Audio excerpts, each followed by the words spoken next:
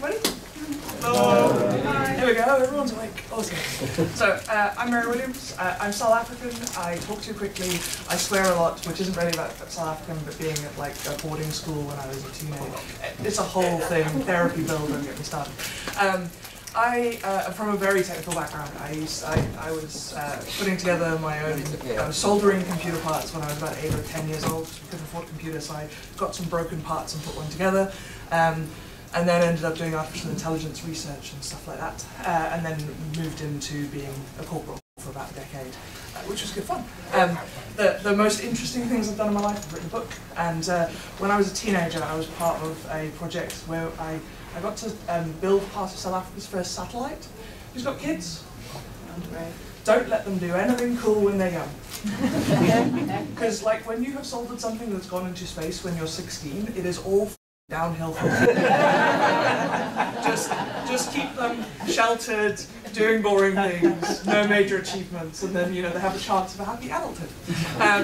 I worked in a really big company for a long time, and then kind of finally managed to get terminal escape velocity and left and went and worked with a bunch of the lovely GDS folk who are here and worked on GovUK, where I did do other stuff, but I think my major achievement was this cake for 300 people that was bigger than this table, which was, one of my weirder management achievements. So I spent my first 10 years in a corporation that sounds a lot like Statoil from the discussion earlier on. And it was actually a really great company. They were famous for investing in people. They produced more CXOs, so CEOs, COOs, and CMOs and whatnot for other companies than any other company in the world. And so they were really famous for developing leaders. And so the one thing that was good about that is they had an extraordinarily mature people development process. And they were weird in that they still had this promote from within approach. So the only way to get to be senior in this company was to join as basically a new graduate, or when they bought your company. That was it. So if you worked for one of the companies that they bought, you might come in at a higher level, but otherwise you kind of joined at 20-something and were there for another 30 or 40 years. Which sounds terrible, but they moved you around enough that you didn't die of boredom.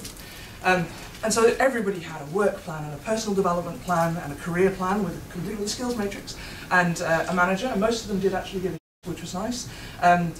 And everybody had a coach, and they usually had a mentor as well, and they had monthly one-to-ones and quarterly reviews and annual reviews and 10 days a year to spend on training, and it was all very, very structured. And it was probably like every HR book that had been written in the last 140 years, they had followed the advice of the day and tried to be as good as possible.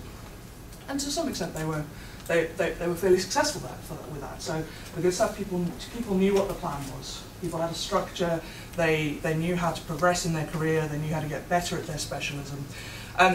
But as a manager, you ended up feeling like you were sort of burdened under these immensity of checklists.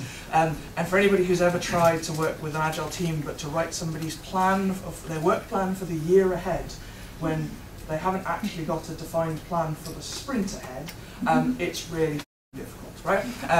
And then that had some bad after effects as well, in terms of the ugly after effects of that. Has everybody watched Black Books? Yeah. So for anybody who hasn't watched Black Books, you must. Not least because as a foreigner, it's a wonderful insight into British culture. But this is a point where I think his name's Bernard, the character.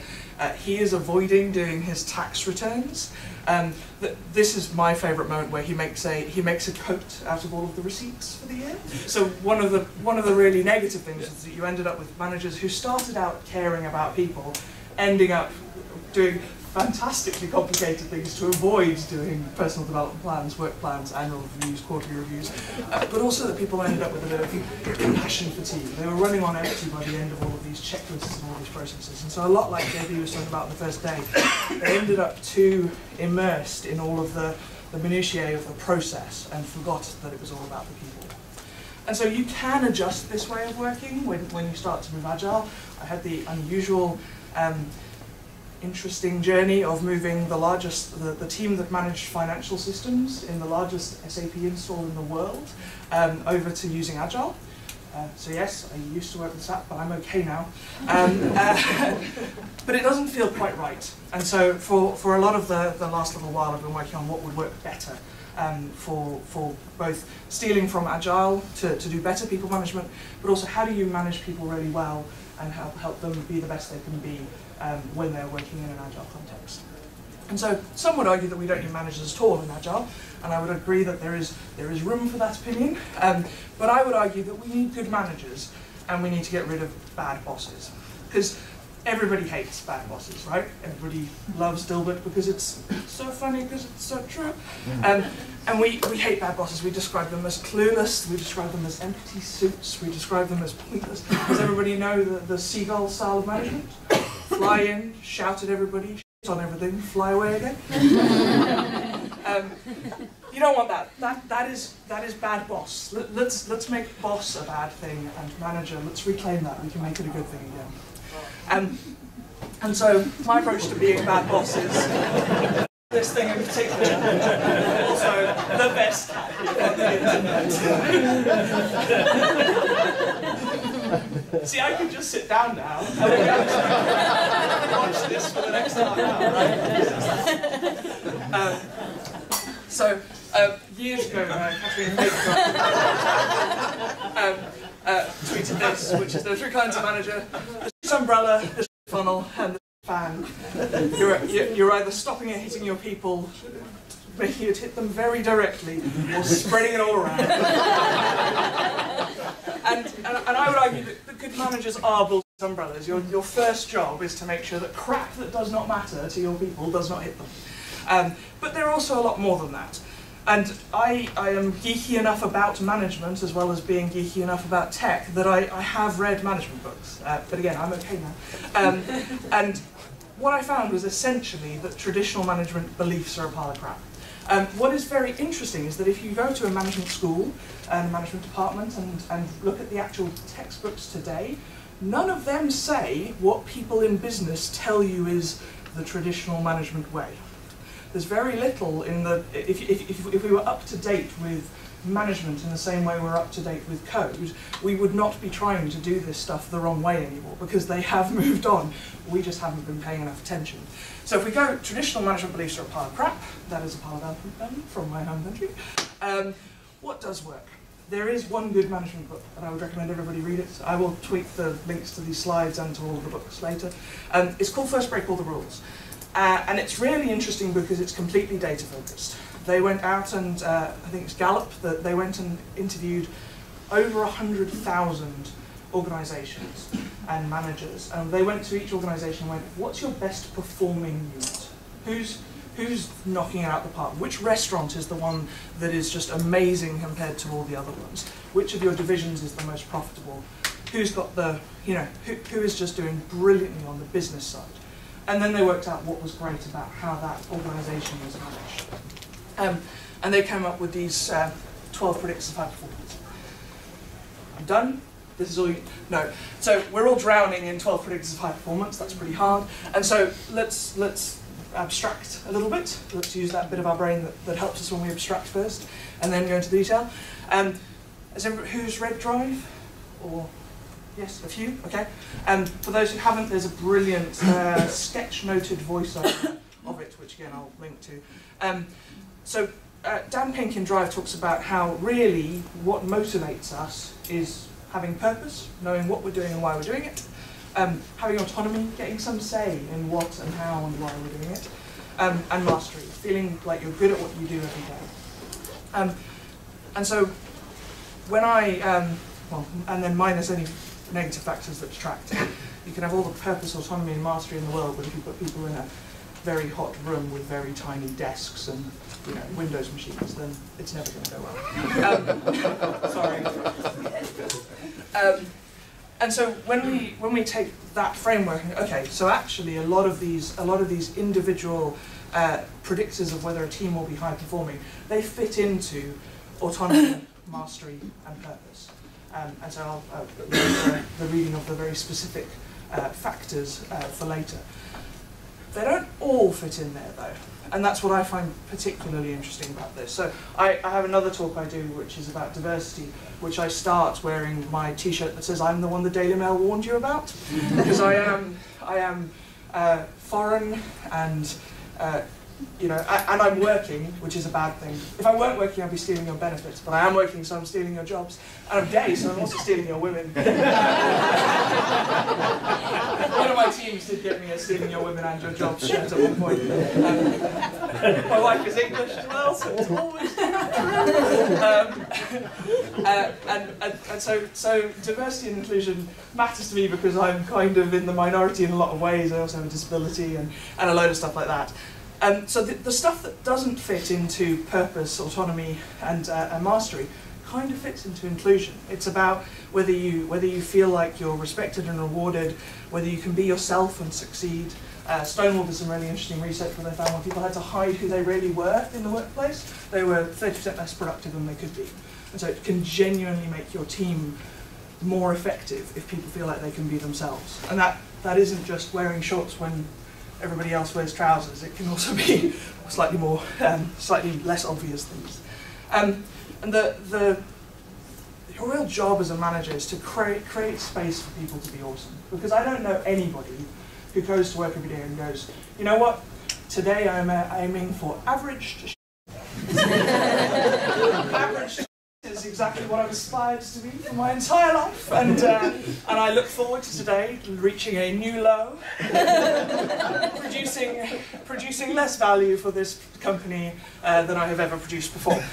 Because people don't want to be, people want to be awesome. I think people get ground down and people get okay with the idea that maybe they have to be in a place that they don't care about doing a job they think is pointless. Massaging a budget that nobody is going to look at, right? But people want to be good at what they do. And so whether you're a manager, then your job is to create that space, or even if you're just an individual who's there, you need to find and shape space where you can be the best that you can be.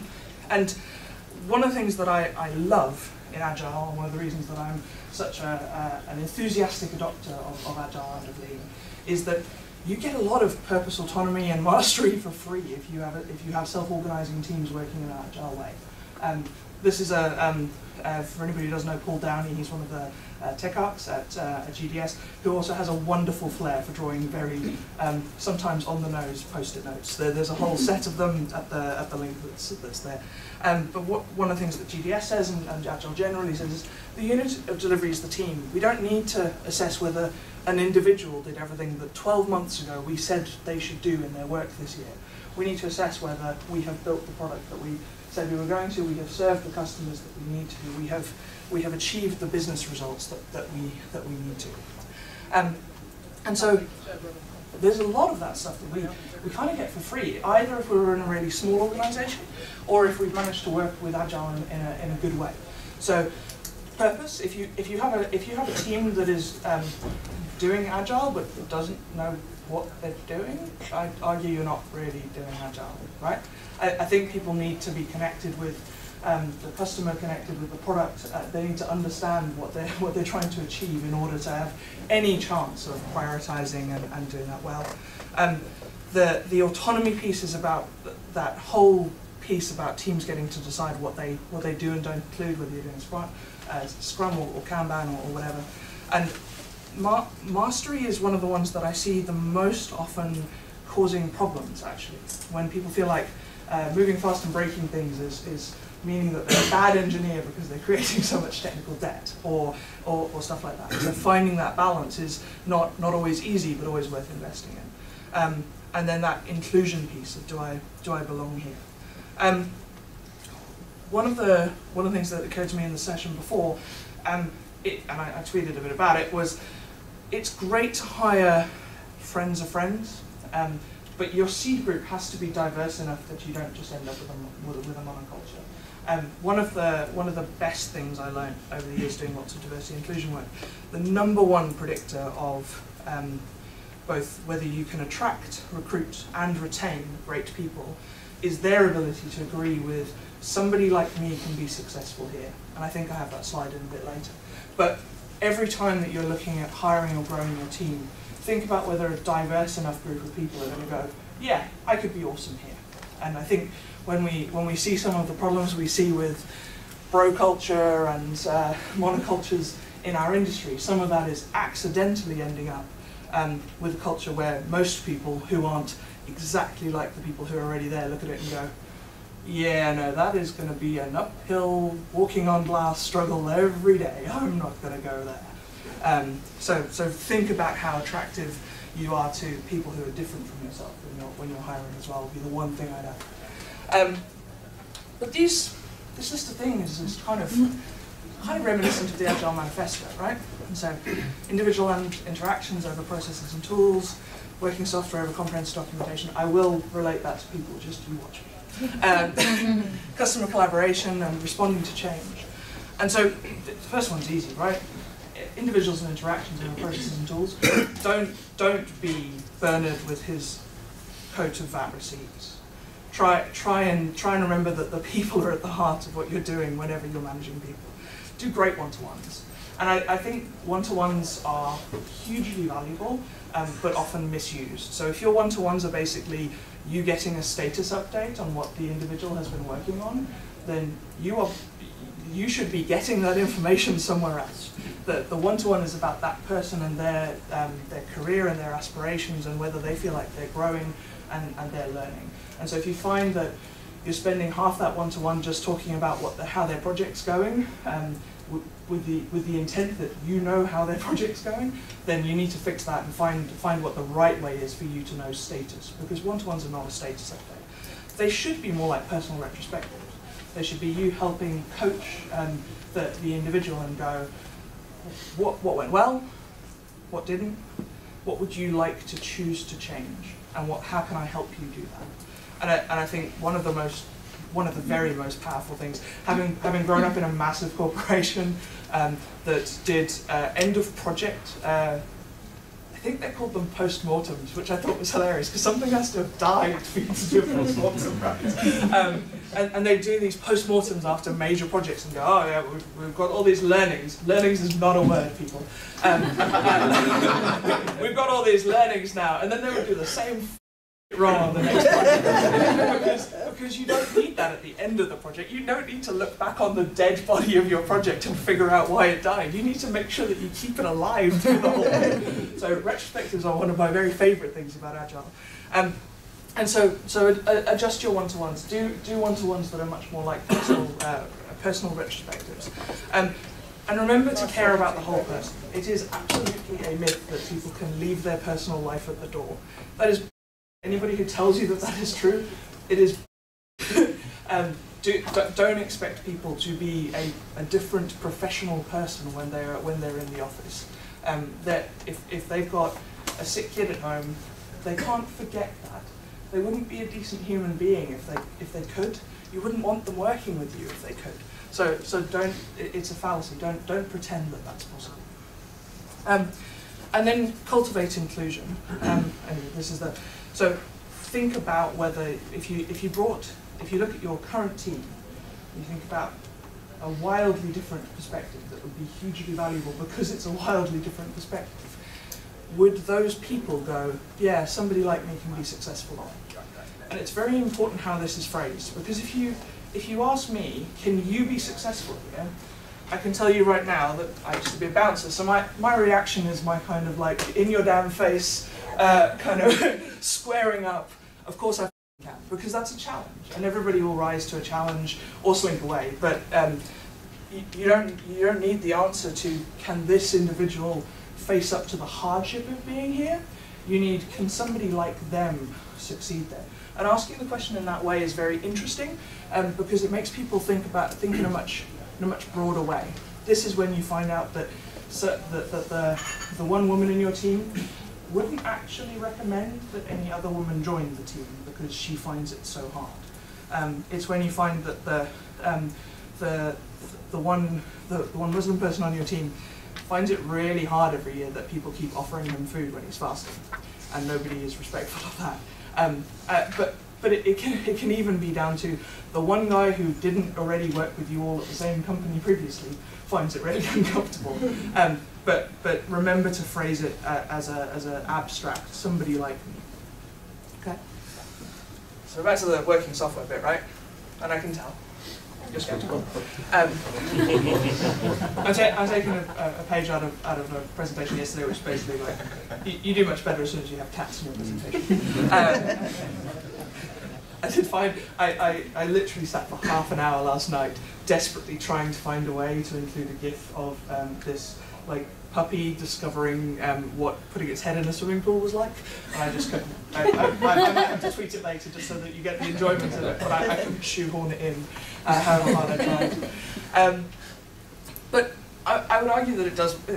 The way I think it's relevant is that I think the reason why we value working software over comprehensive documentation is that, to horribly misquote Joni Mitchell, we don't know what we want till it's done.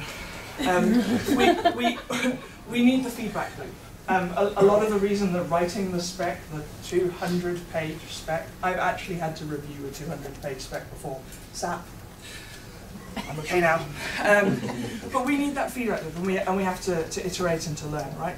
And the science of how we learn and how we develop skills actually supports this. So who's read Outliers? It's the more popular one, normally a few people. Anybody read Talented over it? It's always one. High five.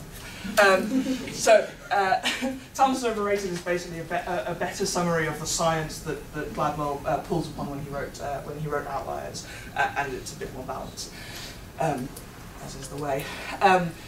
And what was interesting in Talented Overrated is it's all based on some science where people went looking for talent. And they went looking for talent in areas where people genuinely believed that it existed and it mattered. And those areas were music and sport. Because people genuinely do believe music, you've either got it or you haven't, sport, you've either got it or you haven't. And so what they were really doing was doing research so that they could find a way to test for that talent early, so that if you were going to be a world-class violinist, they could snatch you when you were 3 and produce you into a world-class violinist, rather than letting it go to the lottery that you tried recorder first. But what they found was that they couldn't find talent. This is where the 10,000 hour rule comes from. They genuinely couldn't find talent in either sport or music, because it all seemed to be about how much deliberate practice people had done by the time they became a professional. One of the most interesting ones was in ice hockey, because in ice hockey you start very young. I believe in Canada you start when you're like 4 years old. You'll play. And the school year is decided by when you were born and the years whether you're going to get into that school, which is pretty standard. And almost all professional ice hockey players are born in January, February and March. And that's because they are that much bigger and that slightly bit older at the point that they start school. And actually when you're 4 years old, 3 months is a hell of a lot of extra size and coordination. And so they end up playing better when they're 4, which means they get selected for the better team, which means they play more weekends. And because ice hockey is a specialist sport, you can't really there's not a lot you can do if it's just you and your buddies, right? You need a rink, you need skates, you need an opponent to beat the crap out of, seemingly. And so it's a snowball effect. But if you were born earlier in the year, when you are 4, you start stronger, taller, better coordinated, and 20 years later you're still reaping the benefit of that because of how it's structured. Interestingly, basketball is not the same. Basketball, anybody can improve their basketball skills as long as they can find a hoop and a ball and a couple of other kids in the neighbourhood who will play with them, or even just a hoop and a ball, because you can do a lot of skill development without anybody to play against. And so you don't see the same thing because that snowball effect hasn't happened. You probably do still need to be 6'7", but that's a actual physical requirement, right? And so what do we learn then from deliberate practice? We need to be, the definition of deliberate practice is basically, how do you find your flow state? It needs to be hard enough to challenge you, so not so easy that you get bored, but just hard enough that it challenges you rather than frustrating you. And so it should take into account your pre-existing knowledge, and you should get immediate, informative feedback. Again, sounds quite familiar to what we aim for in Agile, right? And you should repeatedly perform the same or similar tasks so that you know that you're getting better. One real advantage that professional sports players have over us mere mortals is they get to practice and then perform. I don't feel many of my days at work that I'm practicing. You kind of feel like you're performing the whole time, right? And so carving out time in what you're doing, how you're doing it, and remembering to do that kind of personal retrospective to figure out what you learn from it and how you change in the future is really important. And so think about whether your work is designed in a way that it makes it effective as deliberate practice. And there are things you can do if it's not, right? If you're doing really boring work, ask for more challenging stuff. There are very few managers I've ever met who will go, no, I'd like you to be bored, and I don't need this stuff doing urgently. I'll have to do that myself because I'd rather you were bored. Feedback is about building trust. That if you ask people who you don't like for feedback, it is pointless because you will hate them more and you will not take their feedback. But finding people who you trust to go, did I do all right at that? How could I do better? I thought this went well or that went well. Is that the same as you?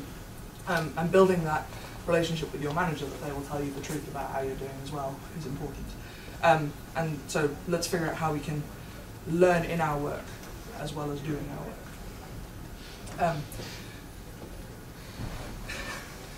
In terms of I think the main thrust of the customer collaboration over contract negotiation for managers is stop pretending you're in charge of an army, because you're not. And frankly, if we armed all of the devs and the zombie apocalypse came, trust me, we are the first to die. Like, the zombie will eat you when you're looking for a place to charge your phone, because frankly, that's what we'd all be doing on like hour 13, hour 7 for those with iPhones, right? And so we need to stop pretending that command and control is viable. Again, what's interesting, like the fighter pilot's analogy, even the army knows command and control isn't necessarily the right thing for all instances, right? They have a very different approach in the heat of battle, where hierarchy absolutely does matter and orders must be followed, to the rest of the time where it is fine to have ideas even if you're a grunt. You just can't have ideas in the middle of being shot at. Yeah? I would argue that even the most stressful sprint is not the same as being shot at. So try not to adopt command and control just because it's day T-2 to the end of your sprint.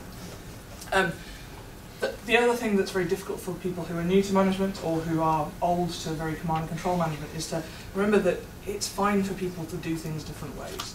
And so valuing the what over the how. Know when people need telling what to do, but trust me, it's not very often. Help them get what they need the rest of the time. It's usually not just somebody else telling them what to do. And learn coaching skills. I cannot emphasize how wonderful it is to work with people who have learned some coaching skills.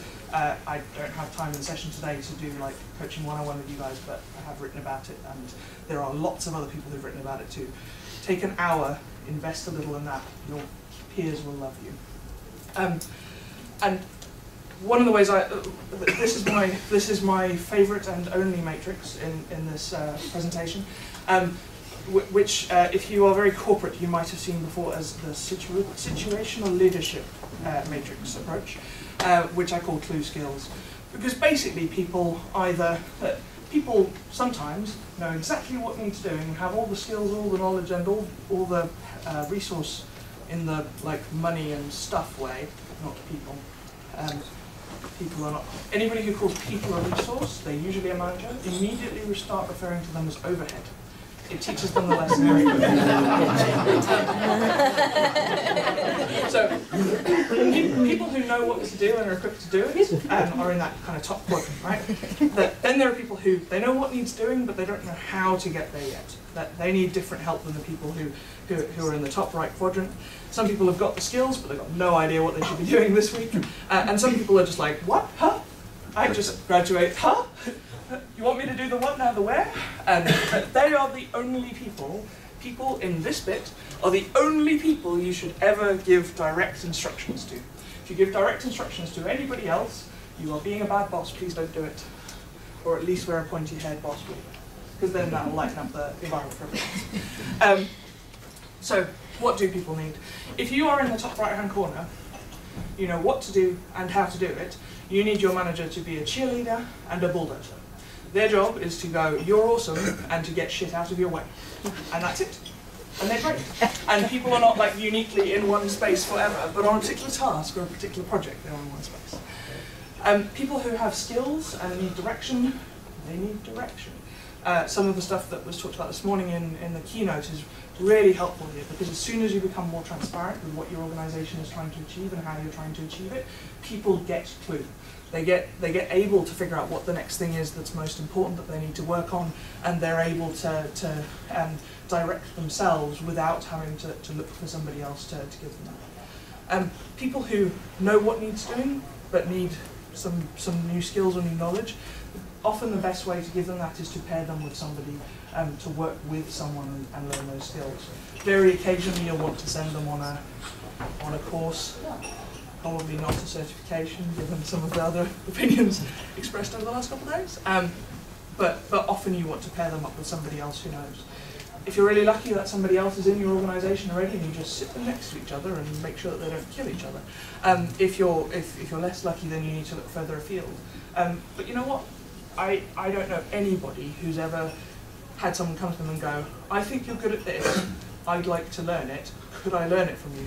Most people's reaction isn't, oh, that's hard-earned knowledge, I'm not sharing you. Right? Most people are really quite impressed that you noticed they were good at it, and really quite chuffed that you asked. And so people are lovely, treat them as such. When people are in that bottom quadrant and they're learning new skills, remember how skills are built. And so I'm in the southwest, so I can use a driving analogy, which in London everybody always looks at me like, how does this relate to the tube? Because nobody drives. But when you're learning to drive, you start out unconsciously incompetent, which doesn't mean paralytic drunk. It means, or it may do. I don't know your history, right? But you start out not knowing what you're doing wrong and not able to do it. Like, you sit in the car, you have gears. What are these? How does this work, right? Then you move on to being a learner driver. You are consciously at it. You just ground the gears. You know you probably should have indicated then. You realise that roundabouts, though efficient, are the most terrifying thing ever. I grew up my entire life. I had never seen a roundabout. I move here, they're everywhere. I went to uni in Bath. Bath's not very far from Swindon. Has everybody seen the magic roundabouts in Swindon? There is nothing magical about it. If that is a magical roundabout, Voldemort had something to do with it, right? That is the only way that is magic. Magic's but when you anyway. get out the other side. Sorry? Magic's when you emerge out the other side. Yeah. You then move on to a newly qualified driver, right? So you are consciously competent. You're driving fine, but it's taking energy. Eventually you get here. Who's driven to work and then realise you remember nothing of the day? Yeah? Autopilot, right? And so one of the, has everybody seen that Kathy Sierra is back? And it's awesome, and she's on Twitter, and she's Serious Pony on Twitter. One of the things she writes and talks about a lot is that people who are unconsciously competent, people who are good at it and don't have to think about how to be good at it anymore, they are often the worst people to learn from, because they forget, because our brains are against us, they forget that they went through this cycle. And they think about the shortcuts that they have now that help them do stuff, and forget that unless you learn the long way, those shortcuts are nonsensical.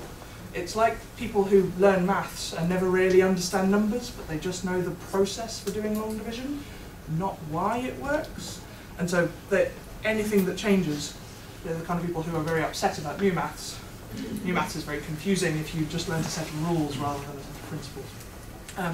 And so remember when you're pairing people up that maybe the guy who knows the most may not be the best person to learn from. Maybe you need somebody who's a bit more along the journey. People who are consciously good at things are often the very best ones to learn from, because they're still having to actively be good at it, and they're having to think about how they're good at it. Another Paul Downey wonderful thing. There is also the problem in our industry that sometimes you just don't even know that you don't even know that you don't know how to figure out that you don't even know. To go all the way down the lines. And so be aware of that as well. One of the best ways to figure out that somebody is stuck on something is if they're working on the same story for more than 2 days and they haven't been asking for help yet, they probably don't even know where to start, and that's where you figure it out with them. There are definitely people who what they need from you as a manager or as a peer is to highlight that blind spot for them, to go, this is the thing that you need to get a little bit better at. Okay? And then the other part of being a manager is being a pirate. Doesn't really look like a pirate. Anyway, sorry. It's usually a so the other thing that I think, even when we get all of the advantages of being in agile teams in terms of people management, that we don't remember to think about is the longer term, and the fact that a career is more than just a series of jobs. And so one of the skills that some of my early managers had that I really benefited from was people who thought very well about what a career was and and they weren't scary. They weren't the kind of people who have a 5-year itemized plan of exactly which jobs they're going to do and exactly how they're going to take over the world. My first director at P&G was great. She told me that every Christmas she took a week and made an active decision about whether to stay and stay and do another year with the company, which was promote from within, which was a long-term career, or whether to go somewhere else. And so that was the 1 week where she'd talk to all the headhunters who would call. She'd have a look at what she was worth, have a look around, and so I don't do it at Christmas. There's a week in October where it's like my birthday, my wedding anniversary, so we tend to go on holiday, and do it every year. Just going, I will give myself a week to figure out whether keeping doing what I'm doing is a good idea or not. So I'm not sleepwalking through my career. Is one of the most powerful bits of advice I ever got. And I'd argue one of the things that people need, in addition to knowing what's going on day to day, is that piece around mastery of how do you get to be even more awesome at the thing that is your specialism. And so sometimes folks will need a different person to look up to in their specialism than who their line manager is. And that's totally fine. You do not want to learn design skills from me.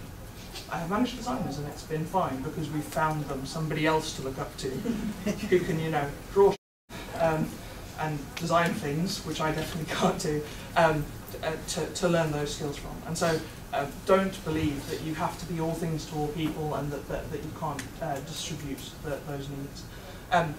And sometimes your role is to help people realize that they're ready for a bigger challenge. One of the really interesting differences that I found, I used to run the internship program at P&G for their IT function, where we went on a journey. We only managed to attract about 10% of our interns were women, and we were fairly diverse in almost all other ways, but never in gender. And we went on a bit of a journey to move that up, and we got it to about 50%, 50-50, which is very unusual, certainly in corporate IT. One of the ways that we did that was that we realized we had a role modeling session every summer, where one way or another, however it was phrased, this group of students would always end up asking the two people that were role modeling whether they always knew they wanted to be so senior. And these were kind of director, vice president level folks in a 140,000 person company, so it was a fairly senior role. And we realized after the first couple of years that the guys consistently said, yeah, I always knew I could do more, and so I pushed hard to get there. And the women always said, I was terrified, but people I trusted told me I could do it, and I trusted them even when I didn't trust myself. And that was a really, it happened so often, it was absolutely a theme in what we saw. And so sometimes your job as a great manager, as opposed to a bad boss, is to realize that even though your team will take a hit in the short term, the right thing for this individual is to help them go do the thing they find terrifying, because they're ready for a bigger pond. They're ready for a different kind of challenge. And helping and supporting people when they do that is one of the most powerful things you can do. So yes, so to wrap up, space to be awesome. Do they need purpose? Do they believe in why? Autonomy, do they get to have a say in what? Mastery, are they proud of how they're doing stuff? If you bring somebody in and put them in an environment where they end up feeling like they have to do bad work in order to work there, that's never good. And inclusion. Can somebody like them be successful here? And then, don't make them work with 10-year-old kit that has a Microsoft logo on.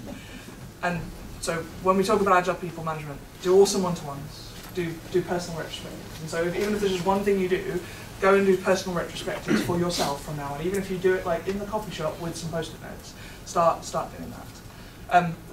Actively cultivate inclusion. Look around at your team and go, are we too alike? Are we losing out because we don't have diversity of perspectives, because we don't have different kind of thought here? Help structure your work into deliberate practice and work out, read a bit more on deliberate practice. There's different ways of practicing. I am absolutely incapable of running through a talk to an empty room. I'm too self-conscious for it. And so I've had to find a way to practice my talk without actually practicing my talk. But interestingly, there is there are three methods of deliberate practice: the sports analogy, the music analogy, and the chess analogy, which I won't go into because we're running out of time. But for me, the music analogy is the one that I can use for preparation for speaking. You can judge whether I'm any use with it once I've done it. But I just genuinely could not practice if it were to an empty room, because I just edit myself too much. Figure out where people are on that clue skills matrix and figure out what help they need and how to give it to them. Remember that sometimes your job as a manager is just to be a cheerleader and a bulldozer. Learn some coaching skills. And then I think the thing that we do the least well in our industry in general is this thing about a career is more than just a series of jobs. Some people fall through a series of jobs and feel like they've had a wonderful career. But I think we can do more to help people to find those bigger ponds, find those different challenges, without feeling like it has to be absolutely terrifying everything. Okay. So, thanks, Mr.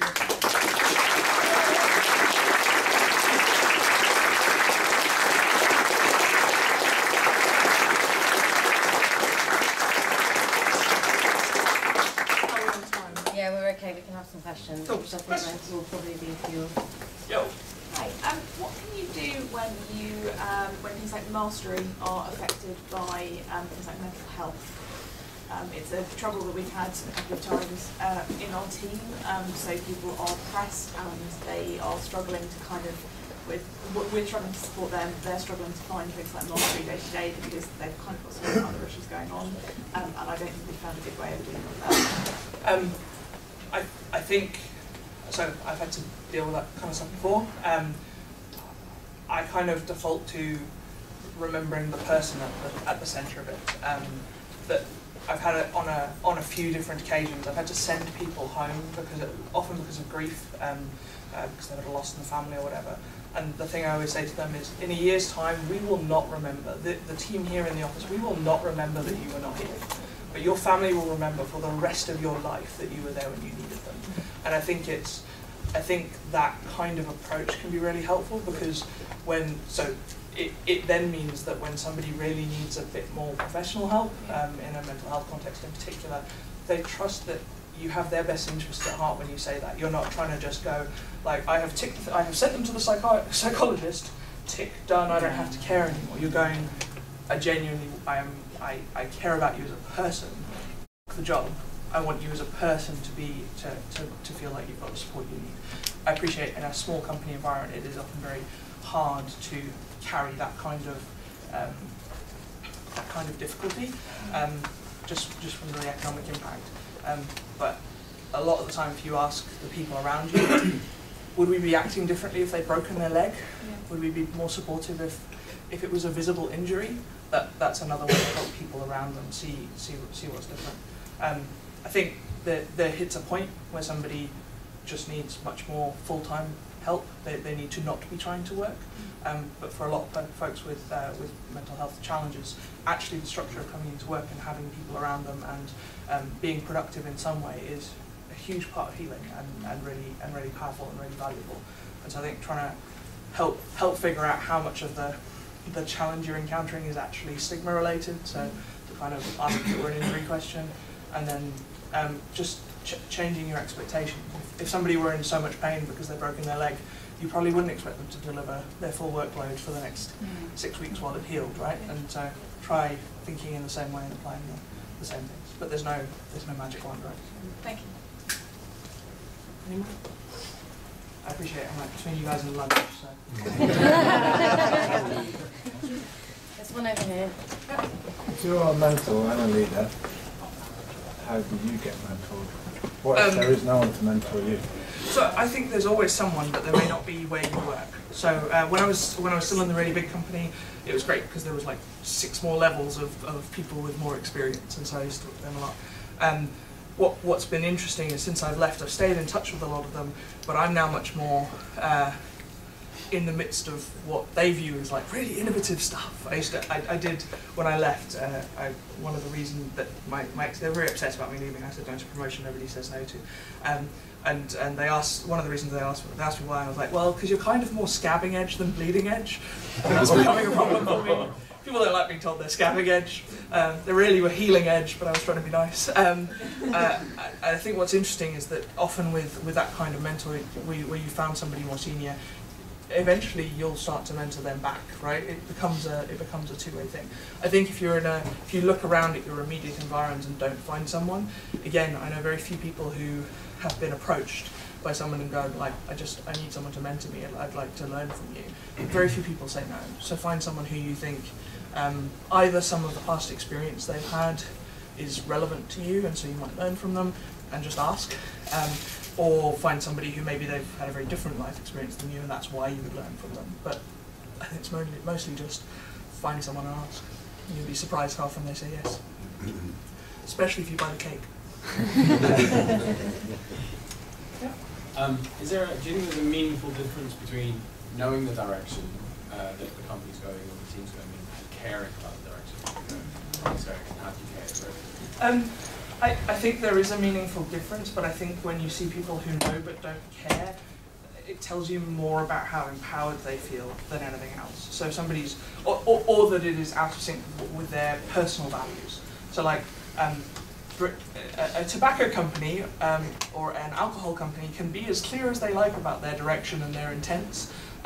If it is for me personally, it will always be out of sync with what I care about. So it doesn't matter how clear it is, how transparent it is. I don't care about getting more teenagers drunk. It's nowhere on the relevant to my interests list, right?